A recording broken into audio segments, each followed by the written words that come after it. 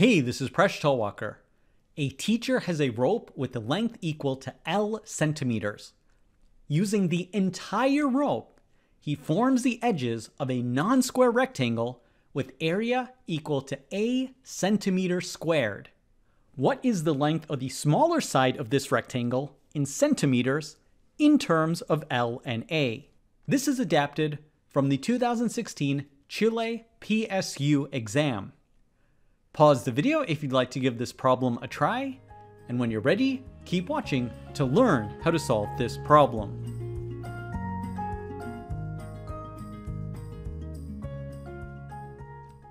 So let's visualize this process.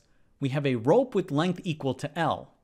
Using the entire length of the rope, the teacher forms a non-square rectangle with area equal to A. Suppose the shorter side of the rectangle is equal to X, and the longer side of the rectangle is equal to Y. We want to solve for X. So because the rope has length equal to L, we know the perimeter of the rectangle is equal to L. This means 2y plus 2x is equal to L. We will solve this equation for y. Subtract 2x from both sides and then divide by 2 to get y is equal to 0.5L minus x. We now know the area of the rectangle is equal to A, so x times y is equal to A. Substituting in for y, we can then simplify this equation to get 0.5xl minus x squared minus A is equal to 0. So let's focus on this equation.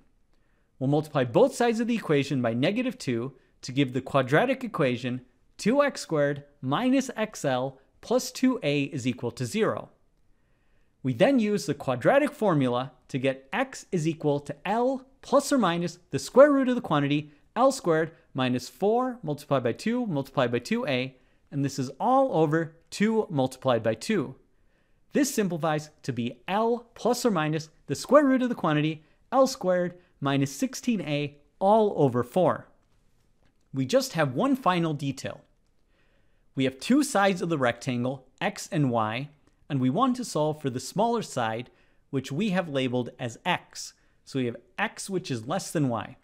So there are two possible solutions to this quadratic equation, and the longer side, the plus solution, will correspond to y, and the shorter side will correspond to subtracting the radical. Therefore, x is equal to L minus the square root of the quantity L squared minus 16a all over 4. And that's the answer. Thanks for making us one of the best communities on YouTube.